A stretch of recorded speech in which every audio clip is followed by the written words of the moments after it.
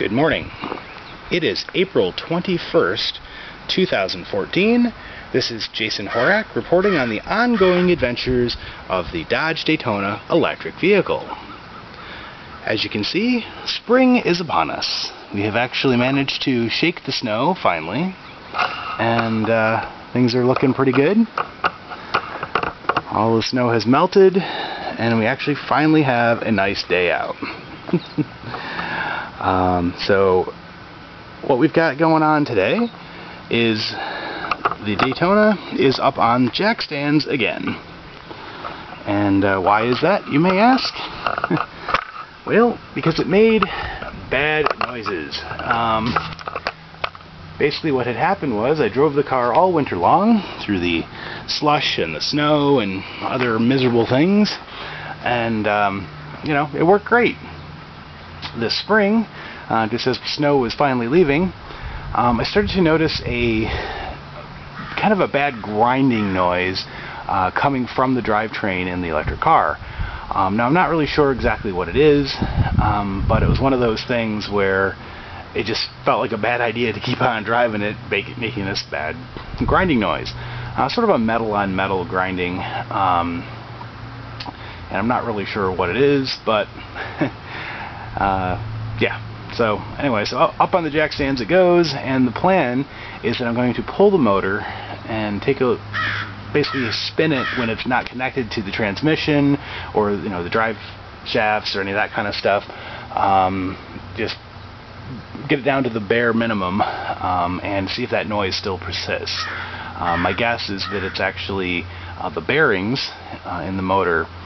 Perhaps they got some contamination in them, or maybe due to the rapid heating and cooling, you know, driving it in the wintertime and all the negative temperatures and so forth, with the commutator heating up a lot, coupled with salt and slush and grit from the road and all that fun stuff. I'm sure it didn't do it any favors. So anyway, so that's kind of the plan there, and I'm going to reposition the camera to get kind of a close-up of what the sound is that this thing is making. Be right back. Okay, I've repositioned the camera underneath the car, pointed directly at the motor, so you should be able to hear and see the motor spin and all that good stuff. And hopefully we can have it pick up on camera what sound it's making, and for the benefit of everyone listening here at home.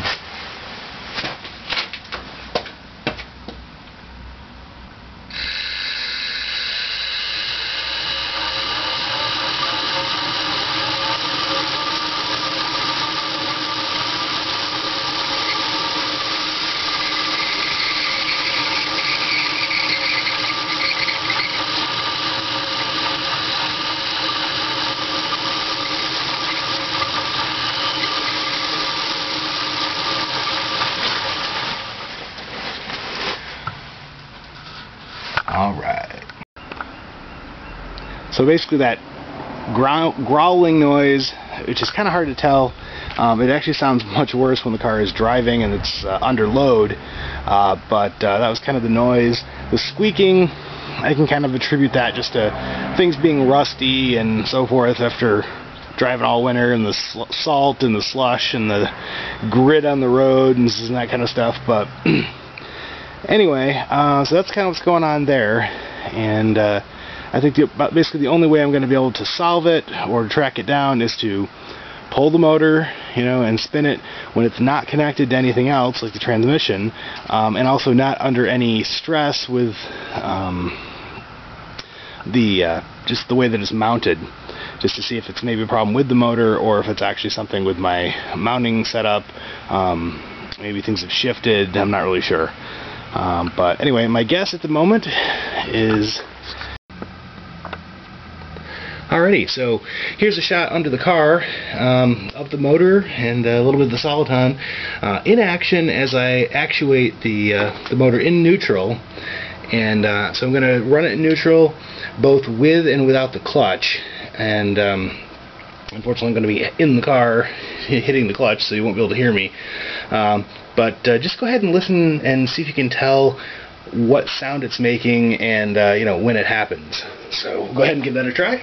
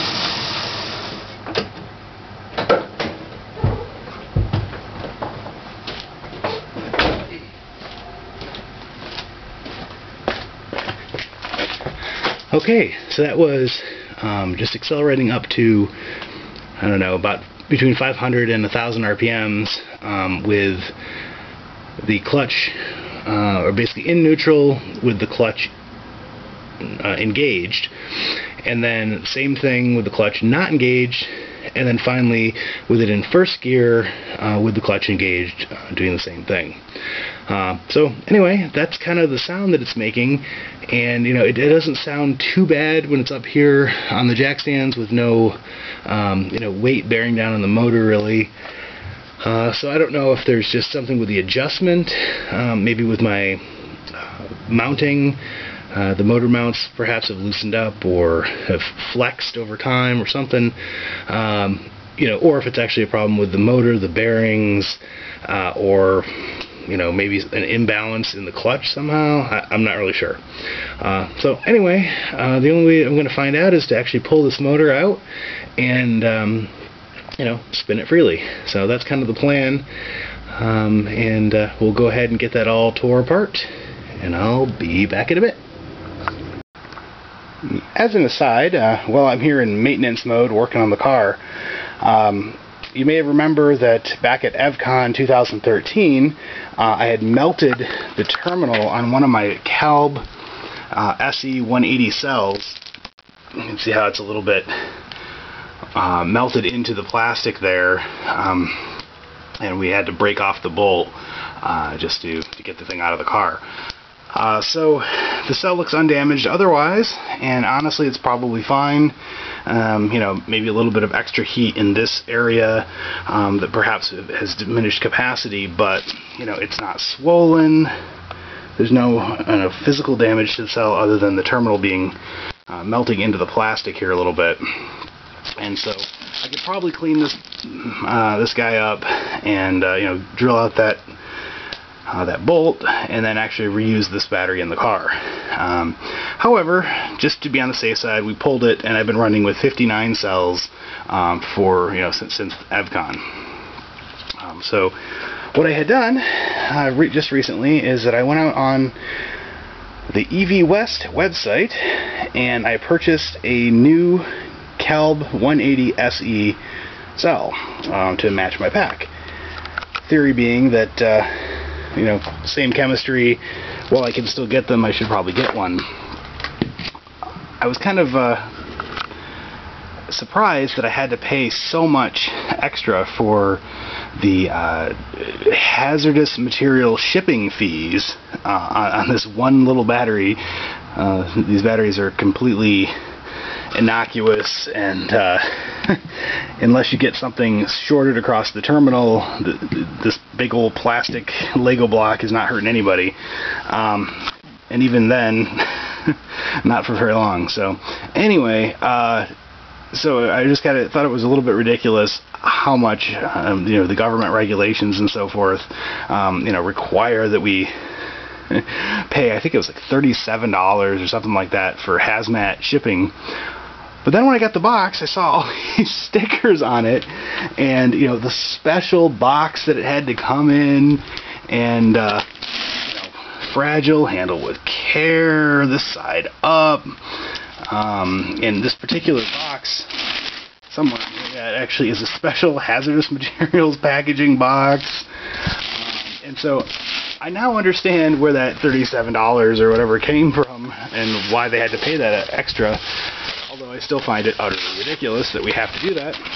I don't blame EV West, or even Calb, if they're the ones that shipped it directly. So it comes with a nice little booklet, and looks like we've got some bolts and some regular washers, which we won't be using. We'll be using the bolts, but not the washers. And you can see it's very well packaged. You know, this cell is probably the most cushioned battery ever mailed in the history of man. Anyway, we're just kind of trying to unwrap it here a little bit. So it's got bubble wrap around it, inside of lots of layers of foam, inside a hardy cardboard box, and then it has bubble wrap around the cell itself, as well as some tape, packaging tape to keep the bubble wrap firmly attached. Oh my goodness. Oh, and it's sticky bubble tape too. So let's see, really hold in there.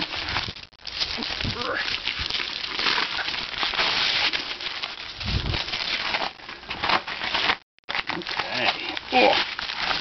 And after watching this week's EVTV episode, I now know what the numbers on here mean for the serial number. So it's an NSA 180. So it's 180 amp hour, 13-10-23, so that'd be 2013, October 23rd, and this is serial number 0007, which, hey, you know, lucky number 7, that works for me. So this battery is about 2 years newer than the rest of the batteries in my pack, but it'll be an interesting you know, re-bottom balancing experiment to merge that bad boy in there. You know, and why did I do it? I don't know. 59 cells just sounds lame. You know, I like the nice even 60. That way my charged voltage ended up being almost exactly 200 volts with 60 cells, as opposed to, you know, 197 point whatever. And or 196 point whatever, you know, math. Anyway, but anyway, so that's why I bought it. And so this battery ended up costing me over $300 with, you know, it's about $250 normally, plus the tax, plus in shipping and hazmat fees. But whatever. Luckily, it's only one battery. I didn't have to buy another entire pack. So in the coming weeks, I'll be going through the joys of re-bottom balancing my entire pack in order to be able to splice this new guy in there. Probably what I'll end up doing is putting it back here where the one that I damaged was, just because that way it's very easy to get at, and I can measure it and keep an eye on this cell, just to see what it does in comparison to the other ones in the pack, which are, you know, 2 years older and have been beaten to hell, whereas this one's brand new. So anyway, just another project amongst many going on here today, but I just figured I'd give you the preview and unboxing of the battery. See you in a bit. So while I'm at it, I might as well mention, so this is the left side motor mount right here, that and so there's 2 bolts, one on either side here, that I've just removed, and so this whole assembly lifts straight up, which takes, I don't know if I can get the camera in here very well, which is bolted to this metal plate, and so the whole metal plate will lift right up, even though it's still attached to the motor at the bottom with those 4 bolts down there. So that's that. So one thing I wanted to mention while I'm at it is that, as you can see from kind of from this angle, a little bit. You can see that this metal plate kind of bends right down there. And that's a function of the amount of pressure that's being pushed on the motor and on this plate. Probably the plate isn't exactly the right distance, you know, from here on this side as compared to the original design. Again, I just took the original motor mount and I bolted it up to a couple angle iron pieces here, which, as you can see, are kind of rusting a little bit on the edge, so I'm going to have to sand those down and prime them and repaint them. But what I'm going to do here actually is while I'm taking this whole motor out and everything, I'm going to remove this metal plate and go back to the old one that I had in here, which was thicker. It was probably almost double the thickness of this thing, so that'll kind of be a lot stiffer, and it seemed to work out a little better. Granted, if the angle of the plate is any indication, it'll probably push the whole motor and the transmission to the right, you know, by that distance, if it's thicker. But anyway, I'll play around with it, see how well it works. I mean, there is a little bit of flex here because this is, you know, it's got rubber inside, it's over here, inside the motor mount there. And so as far as the angle that this thing goes across, it can be, you know, canted down a little bit, at which point it would be, you know, I don't know, putting less stress on the motor or the transmission, maybe. I'm not sure. But either way, it just seems better to have that piece of metal be straight and not bending like that.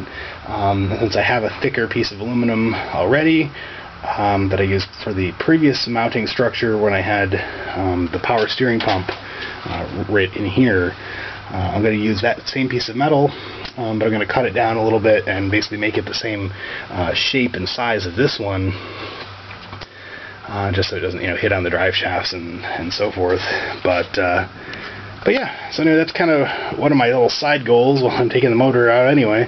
Might as well try to beef that up a little bit and feel a little more confident about the strength of that piece of metal. I wasn't really worried about this breaking at all, but with the aluminum just bending as it does, it just seemed kind of like it was throwing things off by a little bit, you know, as far as the alignment goes with the transmission. So anyway, what do I know? I'm not a mechanic or a mechanical engineer or anything, but just would rather have that piece of metal be straight. So anyway, that is another side project going on with this whole motor removal. Alrighty then, I know that I've documented the full drivetrain removal and reinstallation in a previous video for the electric car here, but as I go ahead and pull it apart, I figured I'd take some shots just to kind of give it a quick overview of how it's in here and what I do for removal procedure. It's actually pretty straightforward. Electrically, the motor is simply attached with the two high voltage cables that go to the bottom terminals there. As you can see, I've unhooked them. And then on the left-hand side, there's the RPM sensor that just has to be unbolted from the end of the motor to get it out of my tail shaft motor support anyway, so that one I don't even have to unhook from the car. I just unbolt it and it's good to go. And up on the top, you can see there's the coolant sensor. So that's actually a radiator coolant sensor that is from a Dodge Daytona radiator. And I just wired that into my Soliton to give me a temperature reading. Again, it's just the case of the motor.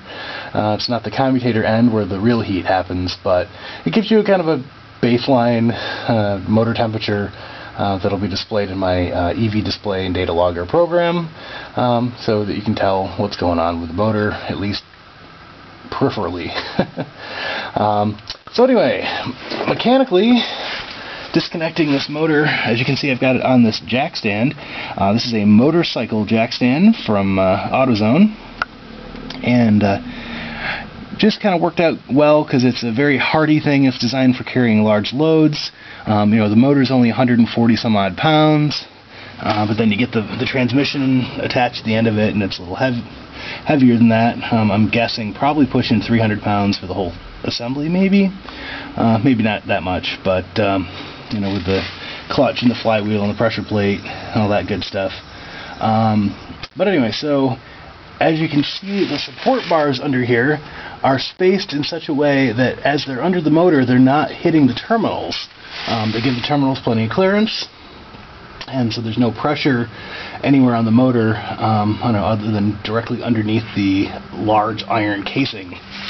So that's pretty good. As far as like mechanically disconnecting the motor from the car, what we've got is on the tail shaft side, on the motor mount, there's 4 bolts, and to that metal plate that I made, and then up on the top of the car, there's the left motor mount is connected to that.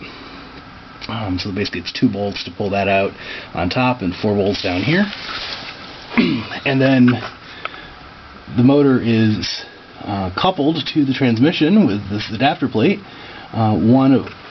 2 of the bolts actually go through this unit here, which is the front motor mount, the stock motor mount for the car, that goes straight through that plate, that little metal or aluminum plate, and into the transmission. And then there's a couple bolts on the back side and on the top as well of that hook the transmission to the motor. So really, you pull those out, you gently lower the thing down on the nice little jack stand here, and that's kind of it. It's a little tricky in my particular build, mostly because of the battery box. As you can see up there, the battery box is very close to the top of the transmission. And so what happens is that the motor has to actually lower about 2 inches or 1.5 inches or so before I can clear the battery box. And so that means that I actually have to, basically the motor has to be on a little bit of an angle in order to pull it out of the transmission, where the input shaft from the transmission and the whole thing is kind of like, you know, tilted like so, in order to get it out. But anyways, it's a little tricky, but not too bad. And you know, it'd be much easier if I had a lift, but you know, a couple plastic ramps and some jack stands, and there you go. So anyway, I'm gonna go ahead and pry this sucker out of here, and then I'll show you how the motor is when it's out. And the deed is done. As we can see, the transmission is now sans motor. And also from this angle, you can see the problem that I have when I'm pulling this motor out of here is notice that the top of the transmission is higher than the battery box. And that ends up being a big, huge pain in the butt. So essentially what I have to do is drop the transmission a couple inches in order to get the motor to slide out, which is just kind of a pain. Anyway, I have the transmission supported by this wonderful floor jack that has a habit of going down on its own, which is why there's a brick underneath it to prevent it from going down. Anyway, so yeah, there we go. Drive shaft and the whole assembly there, kind of cool. And so here is the motor in all of its glory. So I've got it hooked up, traditional pair of jumper cables with a 12-volt battery here. And this way we can kind of hear how it sounds when she's spinning, and try to track down, you know, maybe where that sound is coming from a little better than we could when it was just in the car. So I'm just going to do the old negative up to the negative, and the positive I'm just going to touch on here and get the motor spinning.